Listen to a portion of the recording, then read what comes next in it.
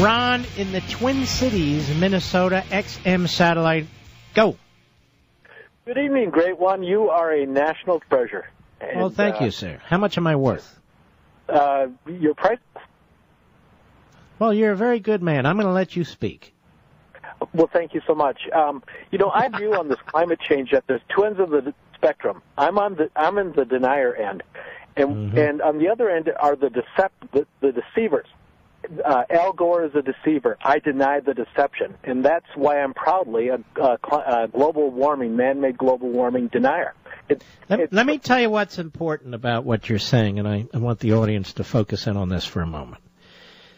You understand that language is critical if we're to win this battle between liberty and tyranny.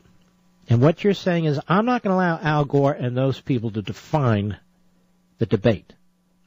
I, Ron, am going to define the debate. So I'm a denier of a fraud, which is what you're saying.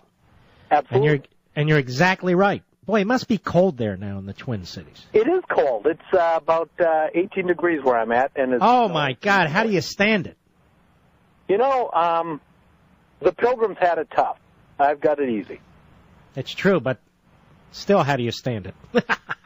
Well, all right. Change is fun, and this is a change of season, and I enjoy it. Yes. My attitude is, friend, I love nature, especially when I'm sitting inside and looking at it through the window. Thank you for your call, my friend.